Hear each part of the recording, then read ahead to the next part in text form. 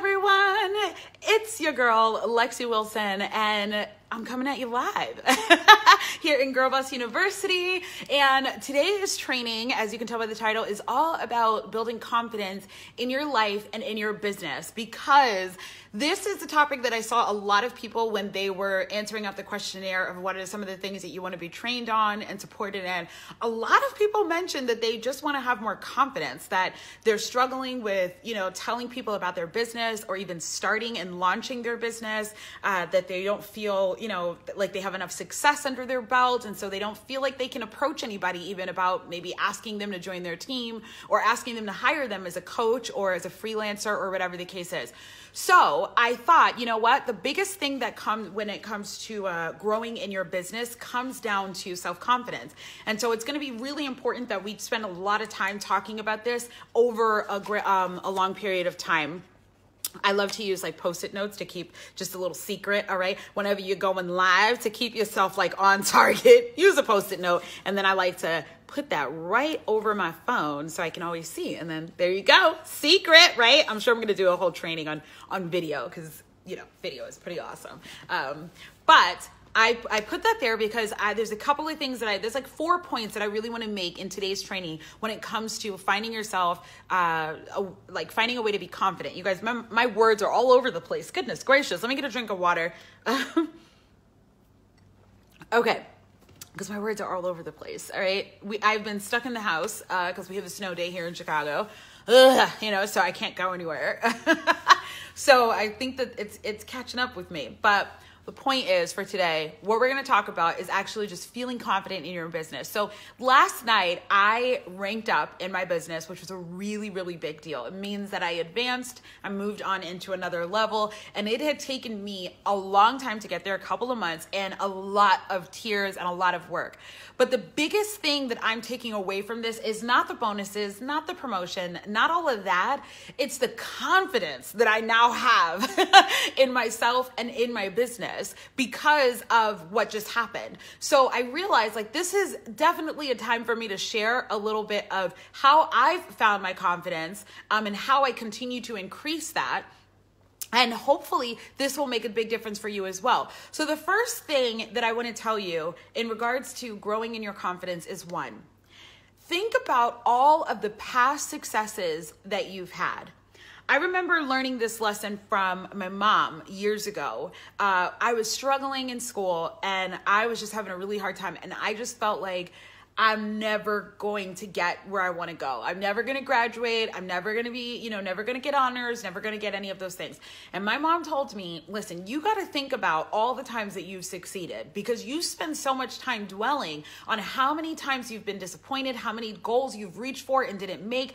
You spend so much time seeing yourself in the eyes of like a loser that you're not taking any time to focus on all the times that you've won, all the times that you've went for something and you got it or you got better. You got to see yourself in that light. And that was something that I continue to this day. I'm in my early 30s and I still struggle with that. Okay. But one of the things is that when you achieve certain goals and when you reach for things and you make it happen, it automatically boosts your confidence because you recognize I can do that. I can make it happen. So I am sure I want you to take some time as soon as this goes off. I want you to take some time to think about at least 5 things you've done in your life where you succeeded, okay? And I want you to go past the typical things. I know that a lot of women who are moms are going to say, well, making my children, I succeeded at that. Yes, you did. That is one thing that you've succeeded. I don't want that to be that every success that you've had is related to you being a wife and you being a mom, because those are amazing, successful things and they take a lot of work. Oh goodness, my mom is a stay-at-home mom, so I get it. It's a lot of work. But at the same time, I want you to think about your personal success and not just the way that you've helped other people and that being your success, because your success is also the fact that you graduated from school, or the fact that you left school because you recognized that it wasn't for you, or the fact that you stood up to your boss when they decided that they were going to try to tell you to prioritize their job or your job over your family, or the fact that you spoke your truth when it wasn't the easiest thing to do. I want you to think about all those times that you felt like, whoa, I succeeded. I did that. It was hard and I made it happen. The second thing is to change your self-talk. Self-talk is everything, y'all. It's everything. If you do not talk to yourself in a polite, kind, and gracious way, it's going to be so much harder for you to actually go after things, because you're telling yourself that it's not worth it, that you can't make it happen, that it'll never happen for you. That's what you're going to be telling yourself, and so you won't make it happen for you. I know, because that's literally what I do. I will often, still to this day, talk very bad to myself. I mean, I am my worst enemy. And I know that many of you guys who are watching this, you will agree with me, because you probably do the same thing. Okay. So I want you to start to really listen to yourself. Are you calling yourself ugly? Are you calling yourself dumb? Are you calling yourself a loser? Are you saying that you've never succeeded, that you'll never get anything that you want? Are you telling yourself these things? Because if you're telling yourself these things, it's making a difference in how you show up. It's hard to show up for something when you don't expect anything good to happen. Think of it this way. If you have a room in your home and you're expecting a friend to stay, you're going to clean that room. You're going to prepare for that person because you're expecting a friend to stay. But let's say that you don't have a room, or you're not expecting anybody to come over. You might let the house go a little bit. I mean, that's exactly what's going on here. This house is a mess. Right? But it's because I'm not expecting anyone. I know that if my, floor is a mess, all I gotta do is just move the camera and you can't see a thing, right? Because I'm not expecting someone. But the minute that I expect somebody to come over, I'm gonna clean this house, right? My expectation and my thinking about what's gonna happen changes the actions that I take. And that's how you have to look at your self-talk. If your self-talk is, I'm never going to get what I want, I'm never going to rank up in my business, I'm never going to get a new client, I'm never going to find somebody who's going to believe in me, your action is going to support that. You're not going to try really hard. You're not going to reach out. You're not going to ask your friends to join you in your business. You're not going to ask your cousins to support you and help you find a new position. You're never going to do that, because your self-talk is already telling you it's not going to happen. So what's the point in trying? So change your self-talk. Okay. And the key to that is look at what you're telling yourself and then say the opposite. So if you're saying, I never get the things that I want, your new affirmation, because that's an affirmation, you are continuing to affirm that. Your new affirmation is going to be, I find it so easy to get everything that I want and need. Or however it is that you want to say that. Okay. So that's how you're going to change your self-talk. Number 3 is remove negative influences. I am very careful about some of the music that I listen to, just because I know that it messes with my mind. So here's an example. There is a Kanye West song. Okay, I know Kanye is a pretty explosive topic. We're not going to get into the politics of it all. But there's a Kanye West song that I love. I love this song. I can't remember the name of it though right now for some reason, but I love the song. But at the end of the song, he starts saying that it would be nice to jump out the window or something like that. Now, full disclosure, I have always struggled with mental health issues. It's always been something that I've just had to learn how to deal with, right? And so hearing somebody talk about suicide is not very healthy for me, because when I'm in a good mood and everything's fine, it's nothing that really bothers me. But when I'm struggling and I'm having a hard day or I'm having a hard moment, because of my own mind playing tricks on me, some of those thoughts will come in and they'll start to sound off. And the reason being is because I've actually allowed myself to hear that energy through music. Same thing with Lil Wayne, who's another rapper. I don't love Lil Wayne, but there are some songs that I jam out to, But some of his songs, they're awful because they sound like, they're just, not just sound, but because of the things that they say. And I don't want that in my mind. So make sure that you're removing those negative influences, not just people. Most times when we say that, people are like, oh, yeah, so I get rid of the negative energy. I don't hang around her because she gossips.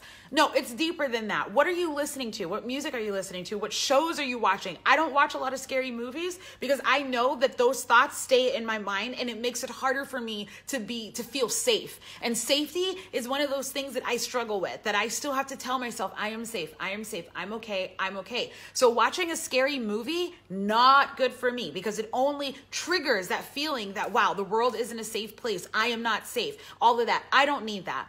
And then the last thing is that, and this is going to be one of the most important things, but you got to do the other three things first. One of the most important things is you have to take action. You can't build your confidence by sitting back and waiting for a sign to make stuff happen. You have to actually get up and move forward. You have to jump into that new business. You have to turn on the live video. You have to pick up the phone and call that new lead. You have to actually take some action, because it's in the midst of acting that, number one, you'll figure out what it is that you're going to do, like how you're going to make stuff happen. And number two, once you get off that phone call, regardless of whether or not you get the outcome that you were expecting, you are now going to feel confident that you just conquered a fear. One of my girls on my team that I'm coaching, she talked about how she had a lead and she was talking to her. She was so excited about partnering with her. And then the girl ghosted her.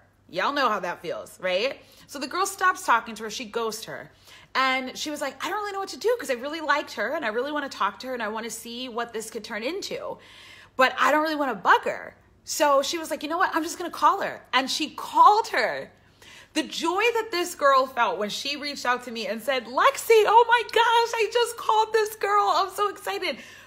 It didn't even matter whether or not she actually got the lead. It didn't matter, because she felt so amazing that she had conquered her own fear, that she got, and listen, getting on the phone is a pretty scary thing these days, because we don't do it all the time. When I was a kid, we did it all the time. Now with cell phones and texting, it's not something that we do. So getting on a phone call with somebody, I mean, is a pretty big deal. But her confidence grew, not because she got what she wanted, but rather because she did something that scared her. She took action. And that's going to be really important for you. If you want to feel confident, you're going to have to take action.